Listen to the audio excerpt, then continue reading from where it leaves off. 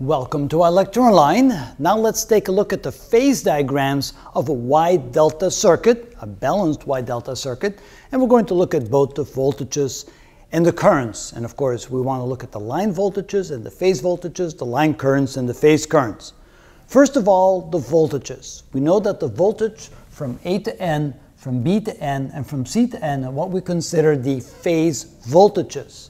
Then the line voltages are the voltage from A to B, from B to C, and from C to A, which is the same as the voltage from A to B, from B to C, and from C to A over here. There's a relationship between them. Here you can see the phase diagram.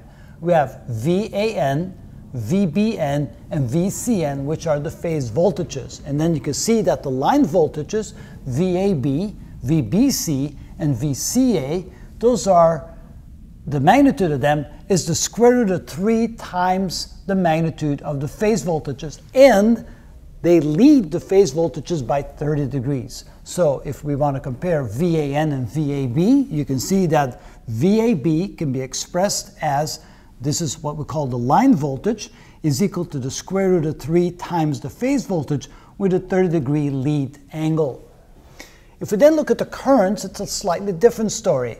The magnitude of the line current is indeed the square root of 2 times the magnitude of the phase current.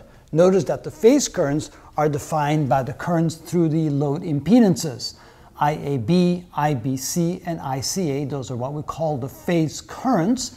And the line currents are the currents from the source to the load, IA, IB, and IC.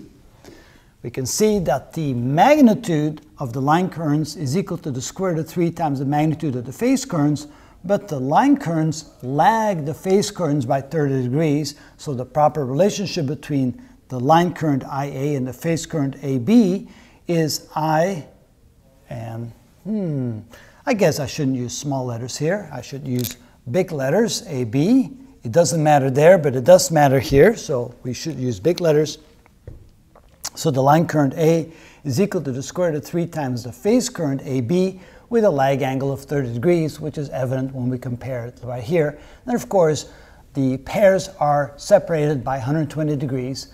IBC lags IAB by 120 degrees, and IBC, oh, that's not correct either. Wow, this should be ICA. There we go. And ICA lags IBC by 120 degrees, so that's a total phase angle lag of 240, or we can call it a lead angle of 120 degrees.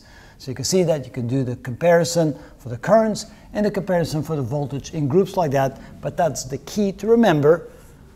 The line voltage is the square root of 3 times the phase voltage. The line current is equal to the square root of 3 times the phase current.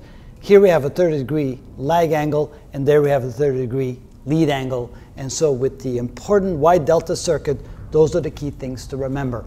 And that is how it's done.